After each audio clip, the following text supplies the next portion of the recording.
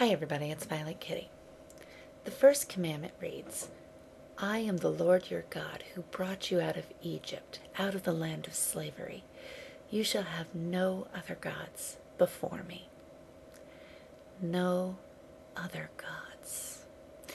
You see, my God, Yahweh, Jehovah, Elohim, Yeshua, Jesus Christ, my God is a jealous God, and he will not share his bride and allow her to commit spiritual adultery by casting her eyes on false gods.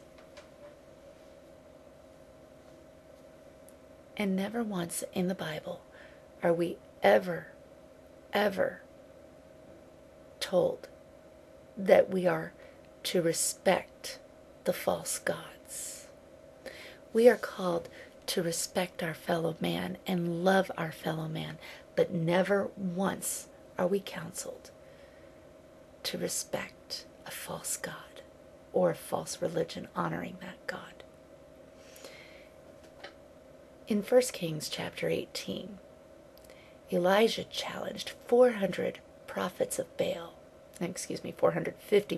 Baal and 400 prophets of Asherah to a duel, a spiritual duel. They said, if your God is so great, have him light the sacrifice.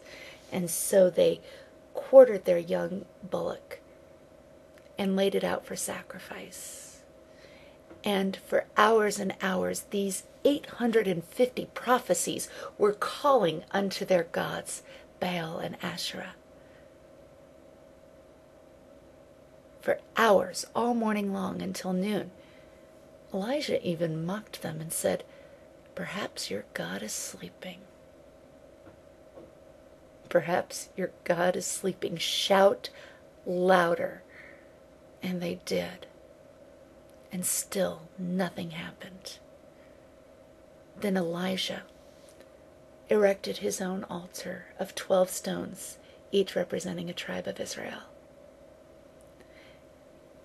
And he quartered his bullock in accordance with the scriptures and laid it out. He dug a trench around the altar and said, pour water over it. So they did not once, not twice, but 3 times. And he called unto God and said,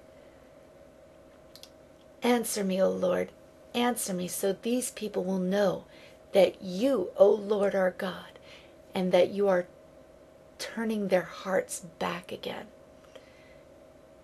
And then the fire of the Lord fell upon it and burned the sacrifice, the woods, the stones, and the soil, and it even licked up the water in the trench.